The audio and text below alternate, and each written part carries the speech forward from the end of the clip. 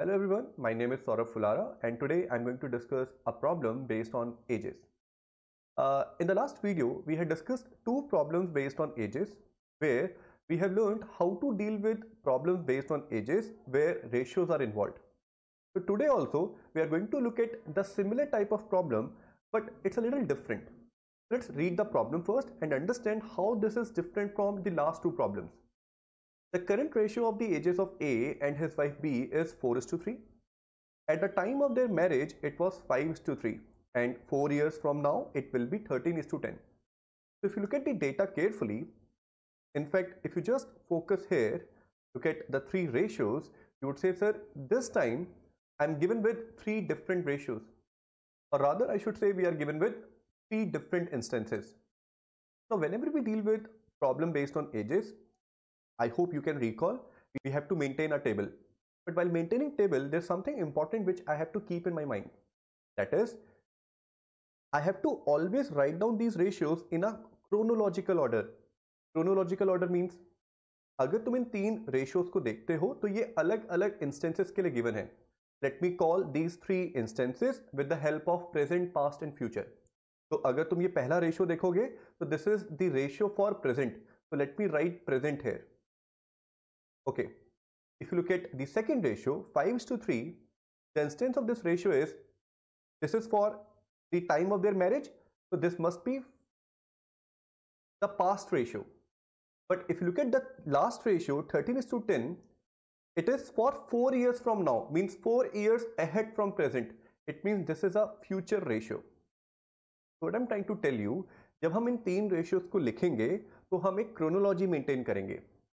तो सबसे पहले हमें क्या करना है, सबसे पहले हमें एक टेबल मेंटेन करनी है A और उसकी वाइफ P के लिए, जहां पे हम इन तीन रेशियोज को लिखेंगे इन अ chronological order. So let me first write down 5:3, which is the ratio for past. Let me just mention this ratio is for at the time of their marriage, and then I'll write down ratio for present, which happens to be 4:3. So let's just indicate with now, means at present, and the last ratio 13:10, it is for 4 years hence, so I'll use plus in front of 4 years from present, right?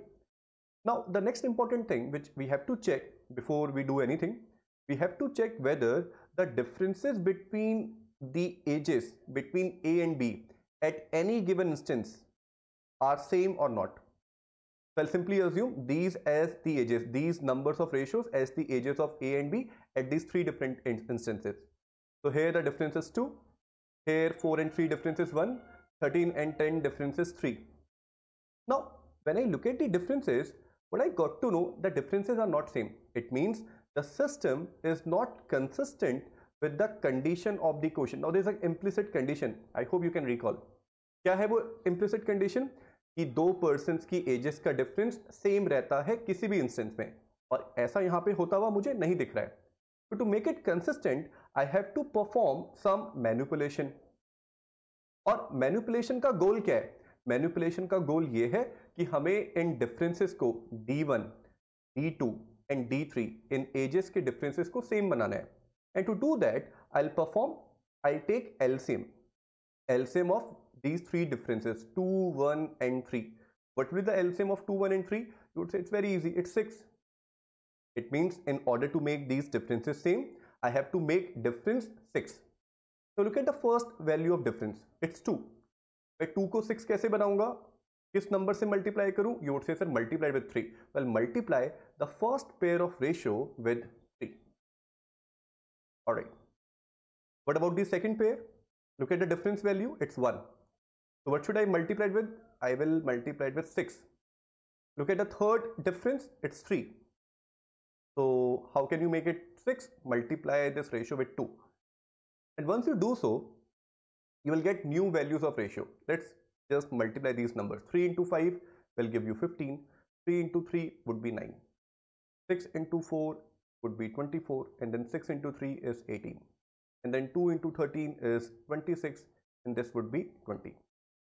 Now, after writing the manipulated values of ages, if you check the differences now, what would you realize? The differences value is same. It is going to be 6 in each and every case. So 15 and 9 difference is 6. 24 and 18 difference is again 6. 26 and 20 difference is 6.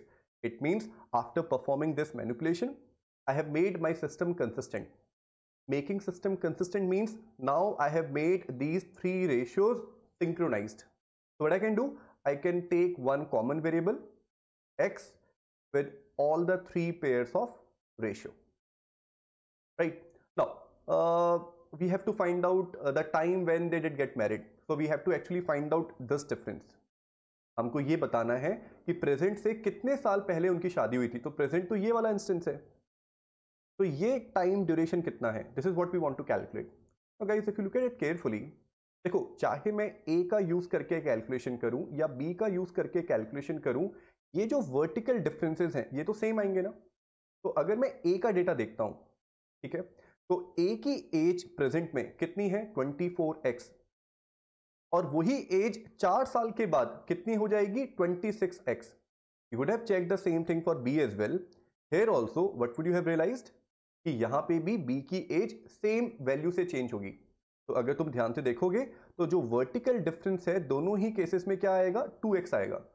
तो ये जो change आया 2x का, ये कितने time में आया? तो प्रेजेंट से 4 साल आगे 4 इयर्स.